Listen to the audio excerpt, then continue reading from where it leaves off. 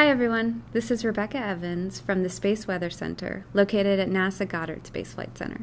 If you've been watching our YouTube videos, then you know that flares have a classification system that's based on their intensities, whereas CMEs, on the other hand, are usually described as being fast or slow or having a moderate speed, which is somewhat vague.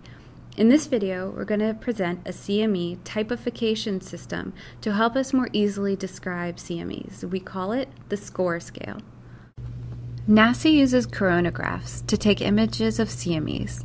From these images, we can estimate the CME's speed. Here's a plot showing how often CMEs with a certain speed are measured by Soho-Lasco.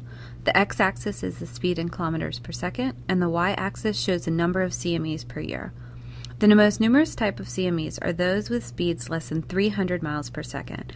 On average, CMEs with these speeds occur more than 100 times per year. We call these CMEs S-type. The second type of CMEs are those with a speed between 300 and 600 miles per second, which we call C-type for common. Next are the CMEs moving at 600 to 1200 miles per second.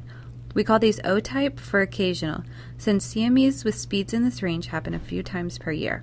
At the NASA Space Weather Center, we monitor these CMEs more closely than the C-type. Their travel time to Earth is around 2 days, and they can generate strong geomagnetic storms if their magnetic field is in the southward direction. The next type of CMEs are those with a speed between 1200 and 1800 miles per second. On average, CMEs with speeds in this range occur less often than once per year, and so we call them R-type for rare. The last type of CMEs are those with a speed greater than 1800 miles per second. These speeds are seen on average less than once in 10 years, and so we call these ER-type for extremely rare. Look for the CME scores in our space weather alerts on Twitter, Facebook, and Google+.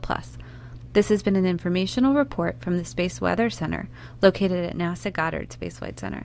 Thanks for watching, and have a great day.